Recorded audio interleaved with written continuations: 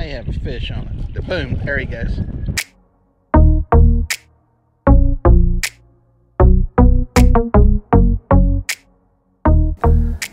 All right, folks, if you're a subscriber to the channel, welcome back. If you're new, welcome, and please consider subscribing. And if you do, you got to hit the little bell. That way you'll be notified when these new videos come out. Hey, listen, on this, I'm doing something a little different. I've been out chasing catfish all day. The bite was not really that great. I came across these arches. We see these things every winter. Many anglers, friends of mine, have seen them. They've tried to fish them. They tried to catch them. Bottom line is we don't know what they are. And in this trip, what I'm going to do is try to park on top of them and see if I can get one to bite. That's the thing. We've seen these arches out here for many years. And we spent time fishing around them and stuff. And never had any luck catching whatever it is. So we've kicked around all kinds of ideas. I've dropped cameras down, but it's too dark to really see anything. It's just a exercise in futility trying to catch one of these things. So don't know what it is. I got a feeling it's carp is what I'm leaning toward. I think if it was catfish or, you know, a flathead, a big pack of flatheads, we would have caught one by now. So I got a feeling it's either carp, maybe gar, even though it don't look like a gar signature. Who knows? I know they kind of become inactive in the wintertime. So yeah, I don't know which it is. I just know it stops a lot of people to look at it and try to fish it and try to catch it, myself included. All right, so what I'm doing is basically spot locking over these things using my trolling motor and my remote control to sit on top of them. It's a massive school of arches, big fish, whatever they are. We've seen them out here before and never been able to catch them. I don't know if they're carp, catfish, gar, what they are, but there's a lot of them. They're stacked up.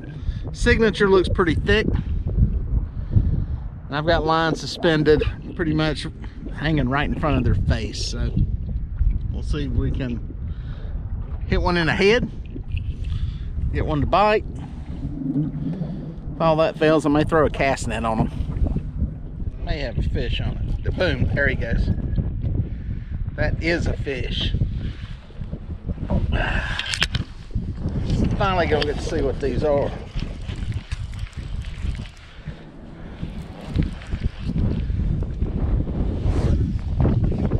Kind of just hit it and sat there with it. Oh, there he goes.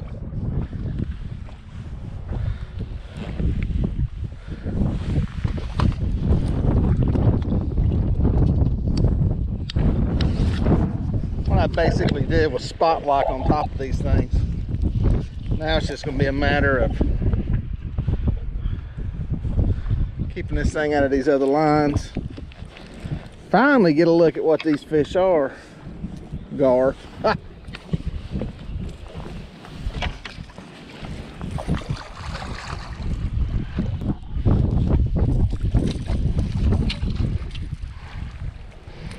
Gar.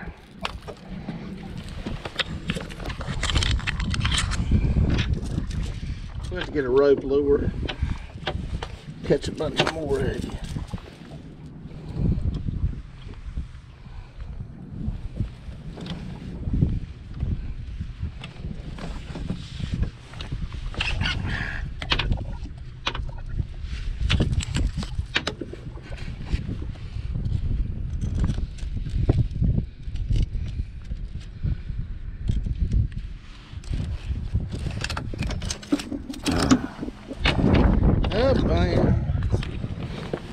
Very lethargic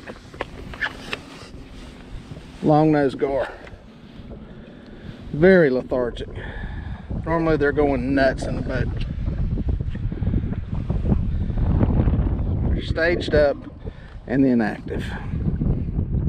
Pretty fish. Pretty fish. Mouthful of teeth on them. Very inactive. Get him back. There you go, folks. Gar. At least what I caught was a gar. Maybe there's some other fish down there, but that fish was very lethargic. Normally you get a gar on a boat, water temperatures are up, they go crazy, they go nuts. Water temperature here is about 51, 52 degrees, so it's pretty chilly. These are warmer water fish, and they like warmer water better. They're very active in warm water, so I got a feeling these things may just stack up in here, and that's what's happening. They just stack up, become inactive, and sit there and wait on summertime. Not a bad way to live, I guess. Well, folks, if you made it this far, thank you for watching. Please consider subscribing, and here are a couple of more videos that I think you're going to like.